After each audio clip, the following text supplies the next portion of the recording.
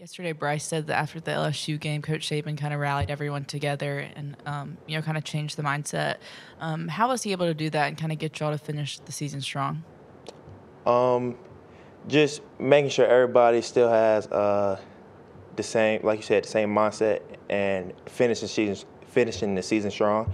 And I feel like everybody is taking accountability and going the extra mile to not only finish the season strong, but get the outcome that we want to get.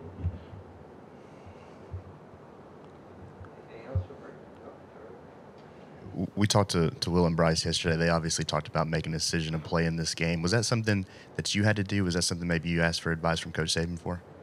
No, it's not something I asked for advice. I know I'm playing this game, no matter what. It's something I want to do, something that I want to take pride in, and I just want to finish out the season strong.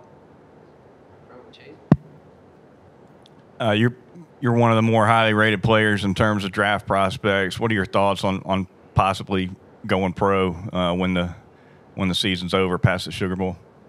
I haven't really even thought about that yet.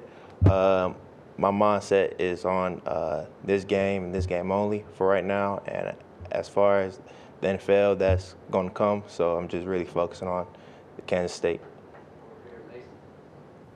This is a strong chance the last time you're going to share the field with Will Anderson. Just what's it been like playing with him as a teammate and as just somebody on and off the field? Will's an incredible person on and off the field, a great leader and a great player to play with. And I'm happy for him, and I'm going to miss him playing with him. So. What do you, when you look at the secondary, the future, moving forward, what do you see the future of the secondary being? I feel like the secondary next year probably gonna be better than the secondary this year. I feel like more of the players, more of my teammates gonna be more comfortable, and just as I expect big things from the secondary. What are some of the challenges of tackling a guy like Deuce Vaughn when he's 5'6" and so compact? He's very, like you said, he's small, but he's able to get in and out of holes, and he has a low center of gravity, so it's going to be a little bit harder to tackle him. But we go against good backs here all the time, so practice makes perfect.